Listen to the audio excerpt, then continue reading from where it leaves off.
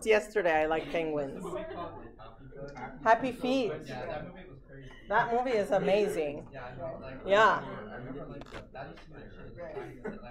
That used to be the what? What? Okay. On that note, over to vectors. Okay.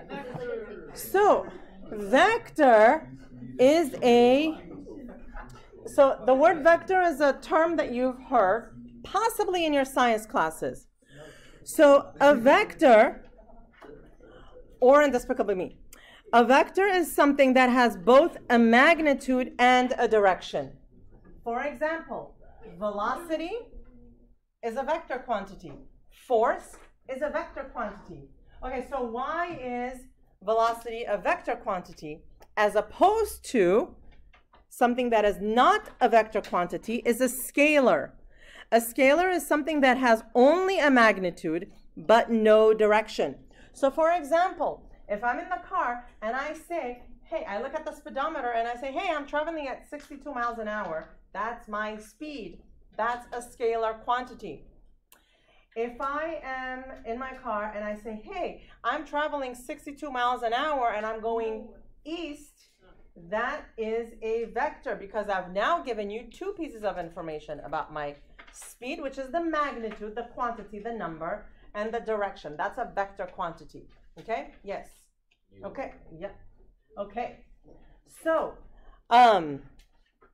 again, velocity 6 meters per second east.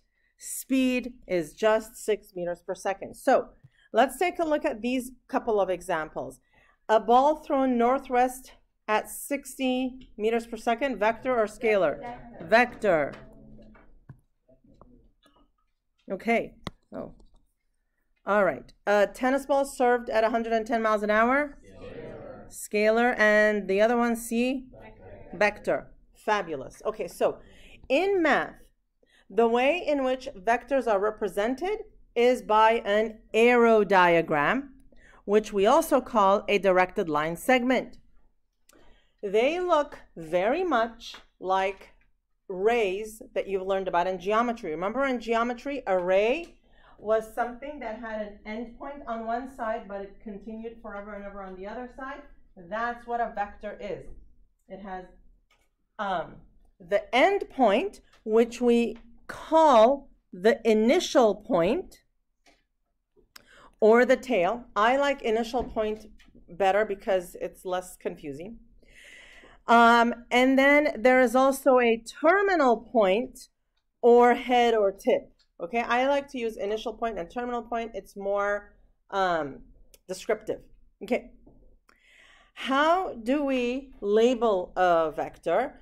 A vector is labeled in two different ways. One is using capital letters for the initial and the terminal points. So in this case, A is the initial point, B is the terminal point. So this vector starts at A and ends at B, okay? But it does have an arrow on that end. So it's not exactly like a ray because it doesn't go on forever. It does end somewhere, but there is an arrow which signifies the direction of the vector.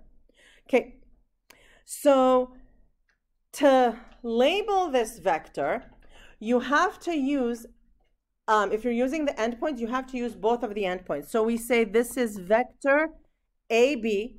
You have to start at the initial and you have to end at the final point. So it can't be BA, it has to be AB.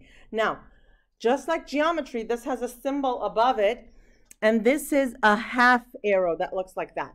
Okay, so we do it in one stroke, it's like that. Okay, so it's just a half arrow.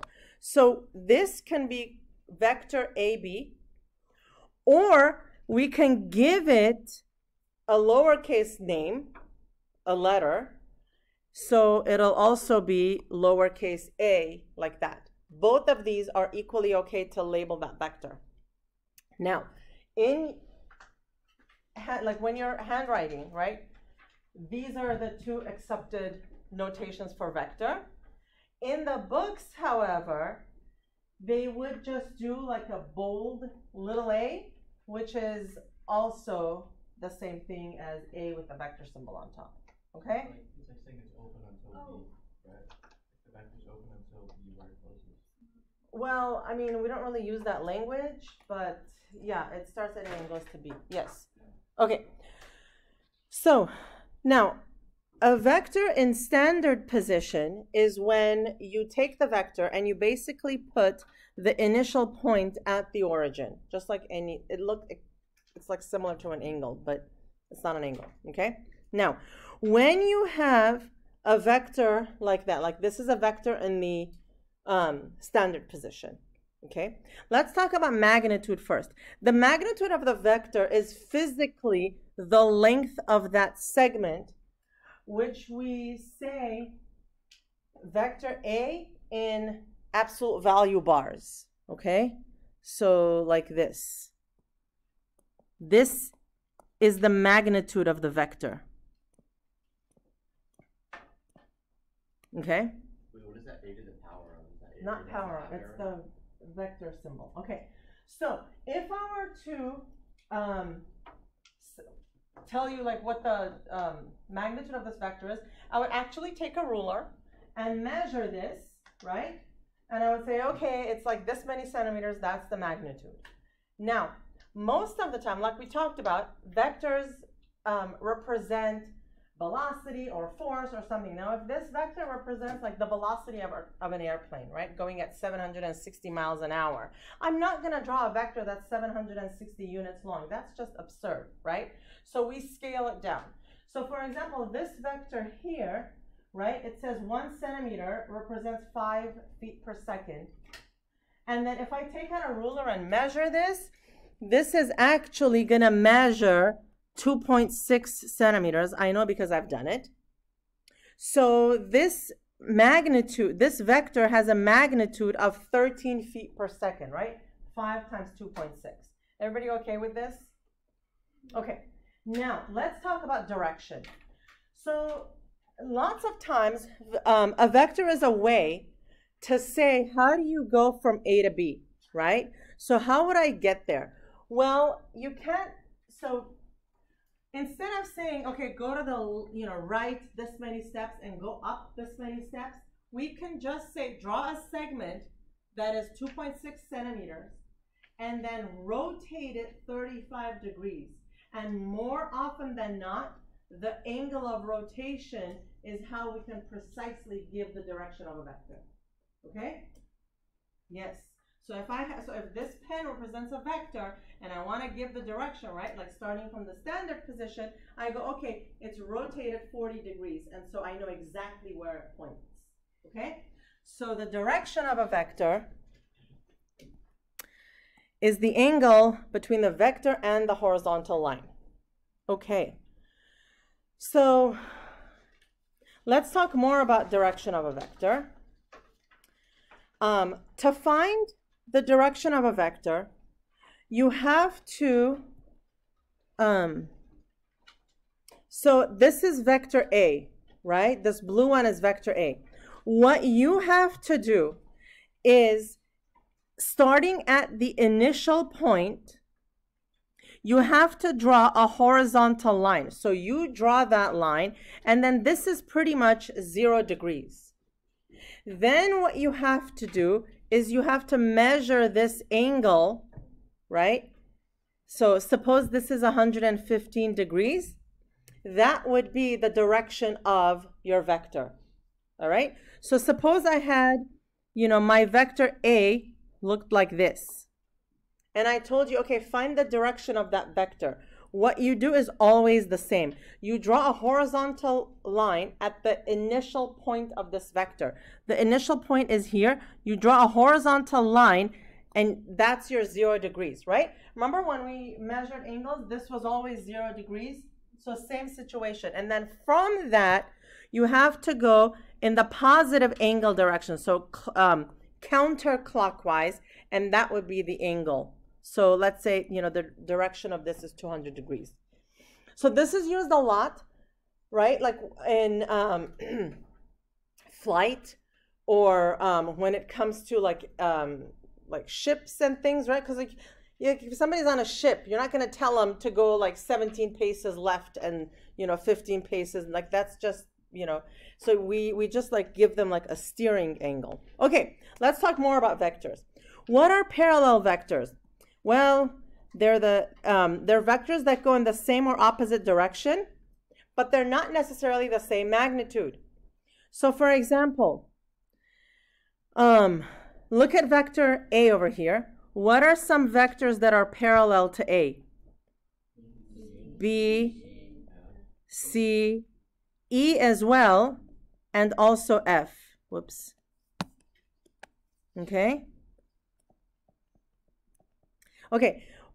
Equivalent vectors are actually identical vectors. They have the same magnitude and the same direction. So for example, here vector A is equivalent to vector C. Opposite vectors are vectors that have the same magnitude but opposite direction. So for example, vector E and vector A are opposite vectors, right?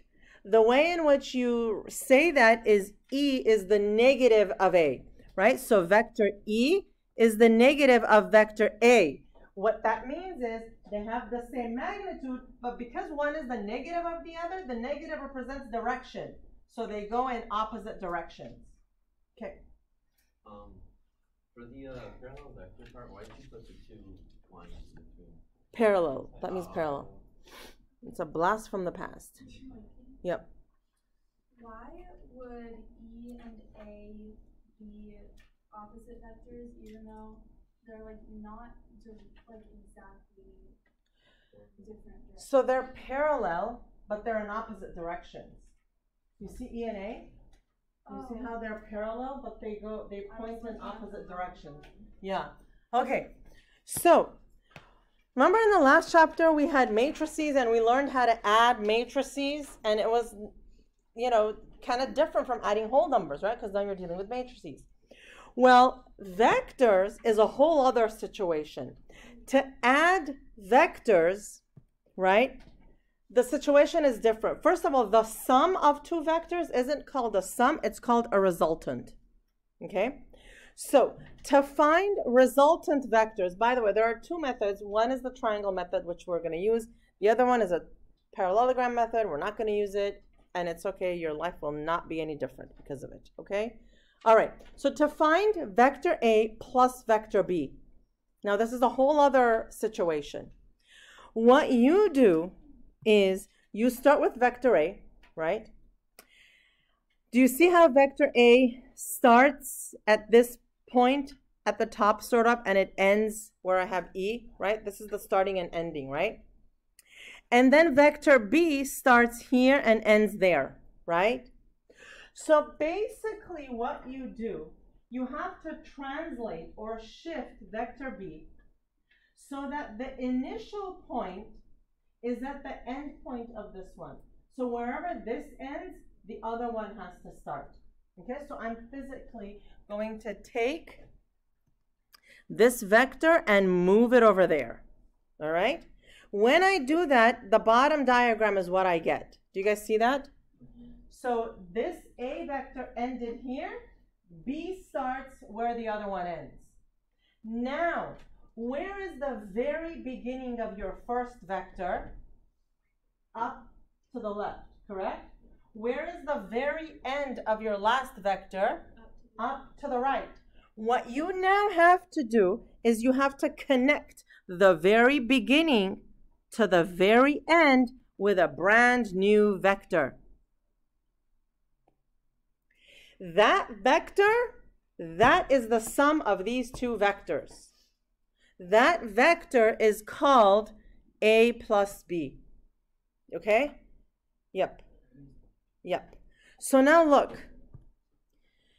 So this is the resultant vector, and you can label it R for resultant, and it's exactly the same as vector A plus vector B.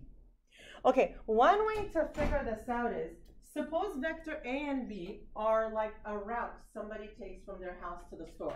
Like they go down and then they go over. So basically they start here and they end there. What's another way to start at the same place and end at the same place? Along A plus B. You see that? Okay. All right. So now we found A plus B. That's the actual vector A plus B. That's the actual resultant. But then after that, I'll get questions in a second. We have to find sometimes magnitude of R and direction of R. The magnitude is the physical size. The direction is the angle from 0 degrees. Okay, Jack and then River.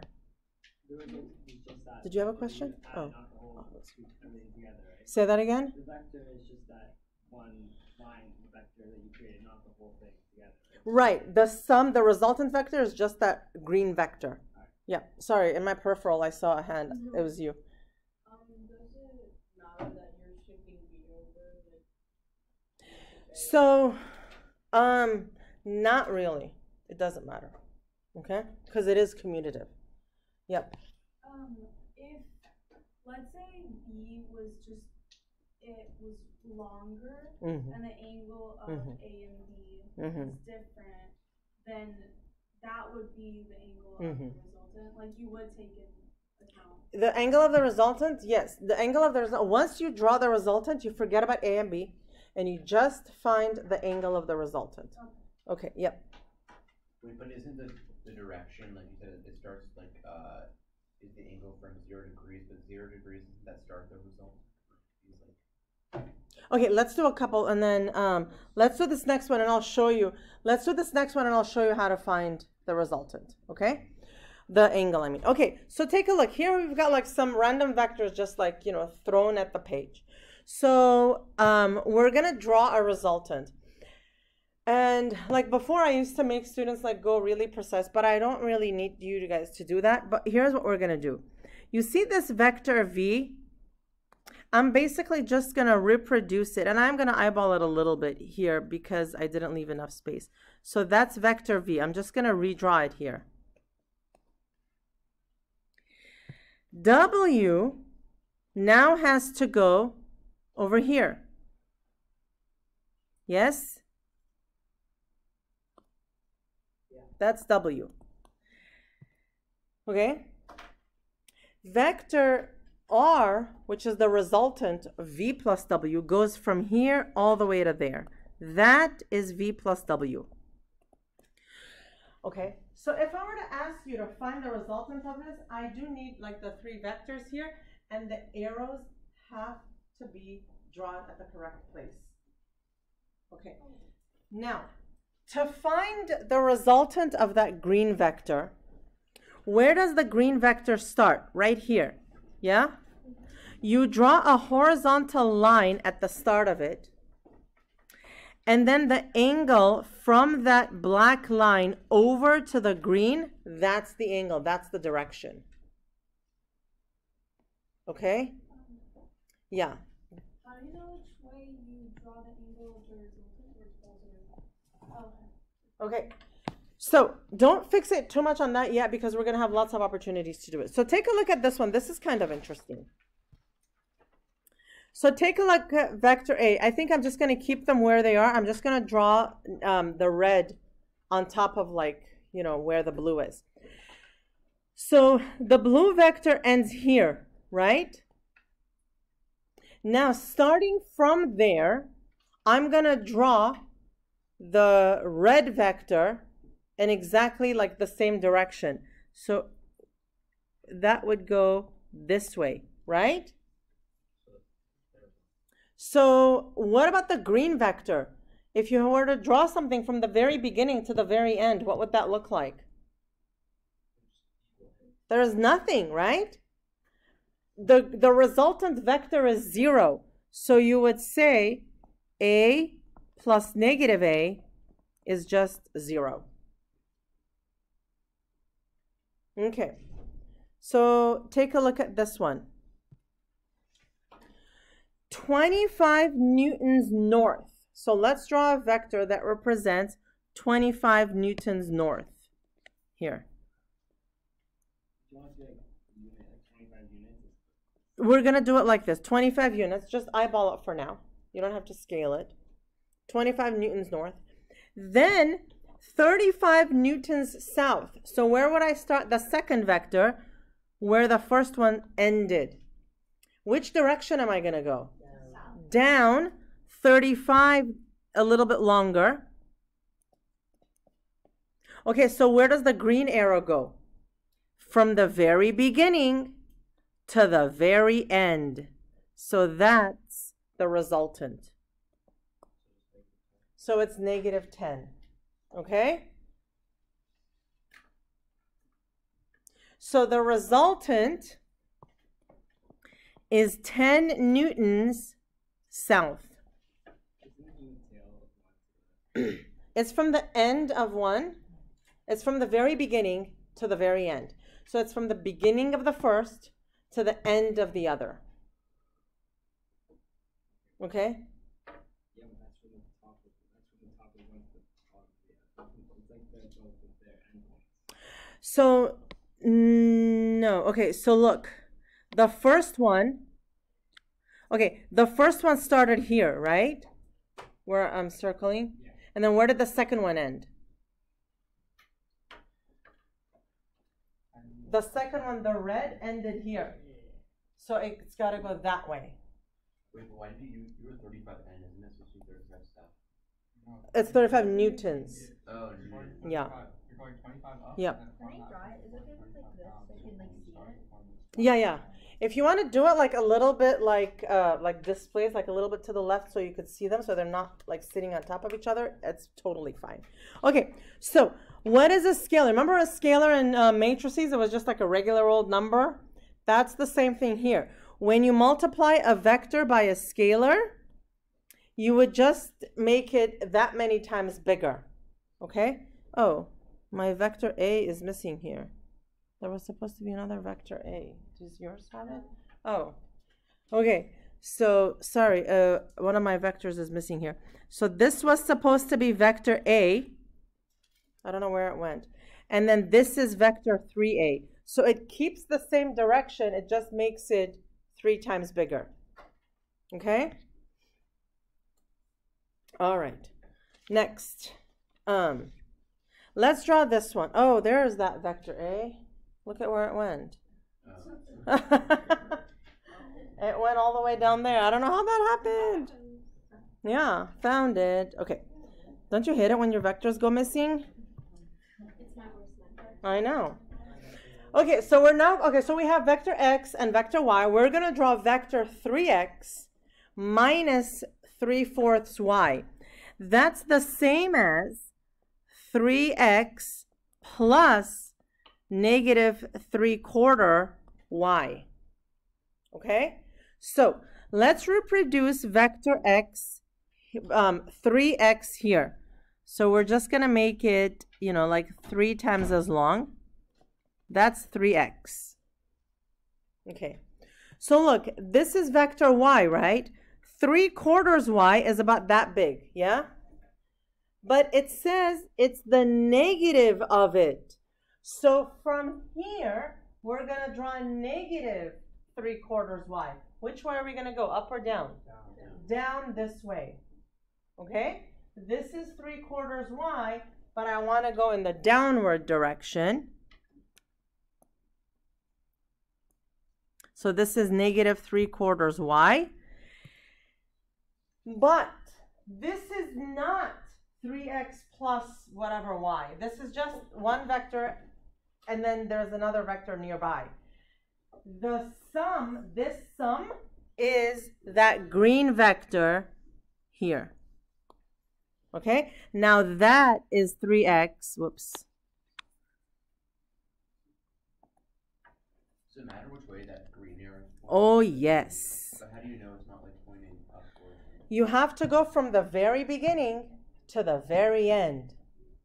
Okay? Start at the beginning, go to the end. So why is it minus 4y? Oh, minus 3/4 y. Sorry. Okay? All right. So the arrows absolutely make a difference. Imagine you're in the control tower of an airplane and you give somebody like the opposite direction in the plane. Like you would send them to, I don't know, like to Australia instead of like, New York or something. You know what I mean? Like and you don't want to do that. Okay? Okay, because then, yeah, that's what Southwest does. Anyway, I don't have anything against Southwest. Right, well, now they're actually better than Southwest. I don't know. I mean, given all the bad luck people had with Southwest. Southwest just operates on a different system instead of I- having like a hub and spoke. It goes Right. I'm just poking fun. Okay. They charge you to jump through a bunch of different stops to get that. Okay. So take a look here. These two vectors, the red and the blue, added to create the green, correct? These two are called components of that green vector. Now, these are not the only two vectors that would add to create that green vector. So for example, if I were to give you some random vector and I would say, draw two vectors that would add to that, you have 1,000 possibilities. Here's one possibility. Here is another possibility. Here's another possibility, right? All of those add to create that green vector. Each of those pairs is a pair of components to that vector. All right?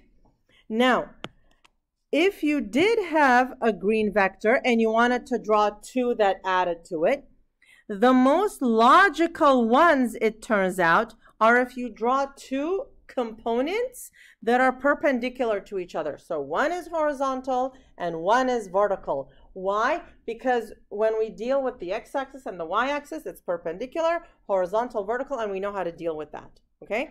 So vector components add to create a vector R.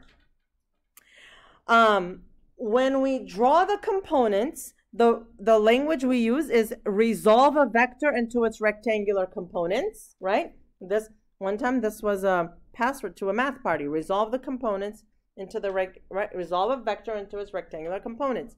So, how do we draw rectangular components for this vector? We start at the beginning, the initial point. Okay, so the point is to draw two vectors that add to that, right? So one is going to go this way and another is going to go that way. Okay, and I call this vector x and I call that vector y. Now, the arrows again are important. How do you go from the initial point to the end point? Well, you have to go to the right and up. So your two vectors have to go to the right and up. Okay? Here, how do you go from the initial to the end? You have to go to the left and up. So your two vectors have to go to the left and up. Okay? Questions? Okay, are you going to ask if you can draw them in another orientation? Okay, so you can also draw these vectors that way and this way. Okay, it's exactly the same thing because look, the y vector is the same as the other y vector and the x vector is the same as the other x vector. It doesn't matter where they are, it just matters their direction and their magnitude. Any other questions? Okay, so let's do these two problems. Okay, while digging in his garden, Will pushes a shovel into the ground with a force of 630 newtons at an angle of 70 degrees with the ground. All right. Draw a diagram that shows the resolution of the force that Will exerts into his rectangular components. Okay, so let's draw the vector. Okay, this is the vector, right? He draws this, he's got a shovel and he's like digging into the ground, right? And he's got like an angle of 70 degrees with the ground. So the force that he's exerting is going through his arms, through that vector into the ground in this direction, okay? Now, so we have to draw a diagram that shows the resolution into its rectangular components. So let's draw the rectangular components here. Here's the y vector. Here's the x vector. And oh yeah, this has a direction of 70 degrees with the ground. The 630 is this one, the magnitude of this. Okay, so now look. So now look, I've got this chair here, right? Okay, look at the force that I'm exerting on this chair. It's diagonal, yes? It's along my arms. So now if I push this, which way does the chair go? Horizontal. It doesn't go diagonally into the second floor, right? Like into the first floor. Like it doesn't go into the ground here, right? Which tells you that diagonal force kind of gets split between some downward and some horizontal. Those are the components of this, okay? So some of my force gets split into a vertical component and some into a horizontal component, and it's only that horizontal part that pushes this chair, okay? So now, that's what we did here. Now, we have to find the magnitudes of the horizontal and the vertical components of the force. We literally have to figure out how big is X, how big is Y. How would you do that? No, sine and cosine. Because we have a right triangle and an angle. Okay, so let's do, okay. So cosine of 70, let's do it in red. Cosine of 70, I mean in blue for this one. Cosine of 70 is the magnitude of vector x over 630, correct? So katoa. So the magnitude of vector x is 630 cosine 70. Okay, so we plug this into the calculator and we get 215.5 newtons. Wait, why is the x in the absolute value? Because it means magnitude. That means magnitude of x. Okay, so what about y? We're going to do sine for y. Sine of 70 is magnitude of y over 630. So the magnitude of y is 630 sine of 70. So the magnitude of y is 592.0 newtons. Yes, for sure. So now look, vector x plus vector y, add, and the resultant is 630. Do the magnitudes have like just a straight sum to 630? No, they don't. And it will never be like that because adding vectors is not like adding numbers.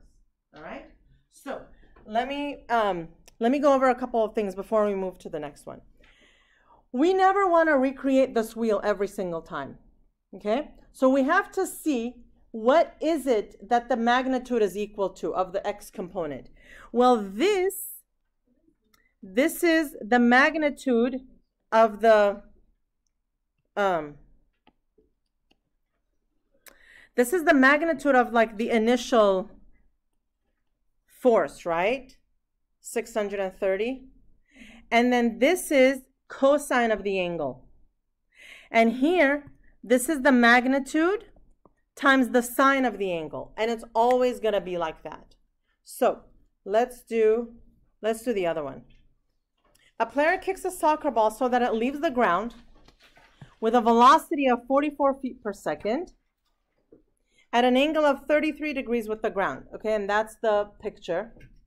Well, now we have to draw a diagram with the resolution of the force. Okay, great. So this is vector v for velocity. It's 44 feet per second. And the angle is 33 degrees. So this is the x component. And this is the y component. And then you have to put that this is 33 degrees. That's it for part A. To get full credit, I need to see the angle. I need to see the arrow placed in the proper, like all three arrows where they are, okay?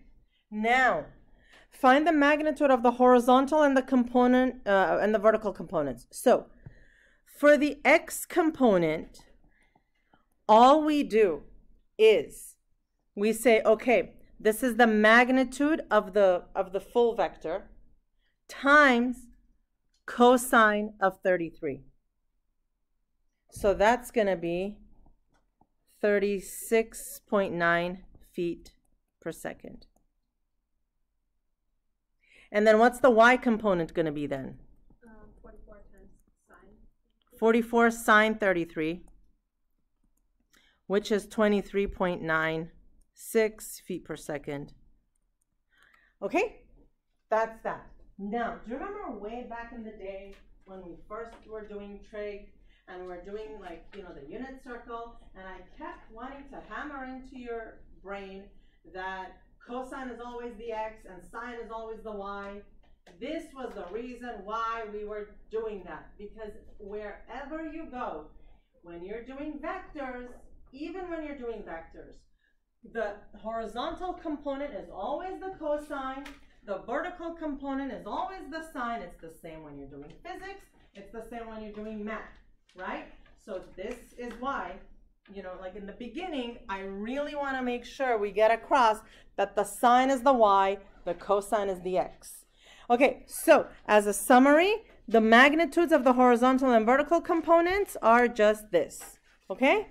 And that's where we can stop.